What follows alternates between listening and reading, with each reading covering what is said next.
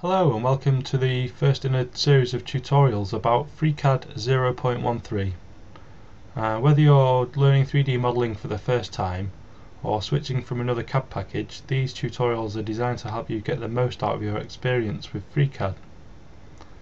It's my intention to make a number of videos covering the basics of 3D modelling, not just with FreeCAD but any CAD package, and then go on to the basics of using FreeCAD. I would then like to cover a few design projects, so if you've got any ideas please let me know in the comments. And I'd like to end the tutorial series with a competition, details of which will be discussed at a later date. Okay, let's go.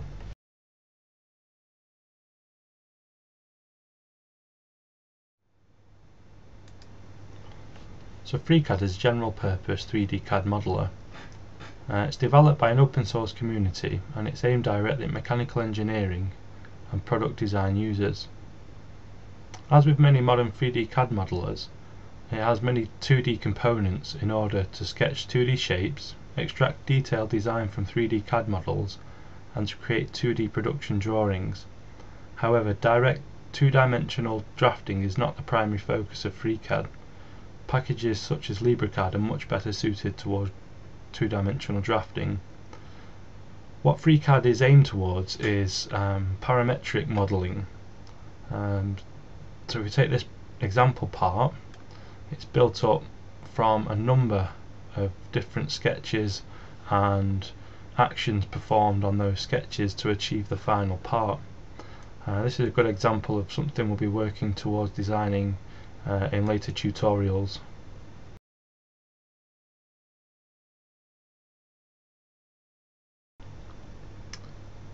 FreeCAD is available from freecadweb.org. There's packages available to download for Windows, Linux and Mac. Also for Linux there is PPAs available that give you the most up-to-date package with daily builds also.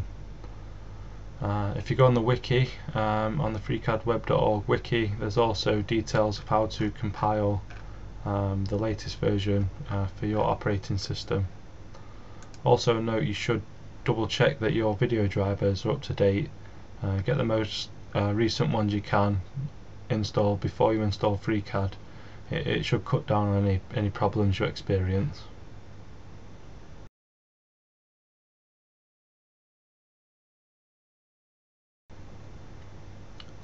FreeCAD has a fantastic community and a lively forum where you can go to discuss ideas, talk about FreeCAD and get help with any problems that you might experience.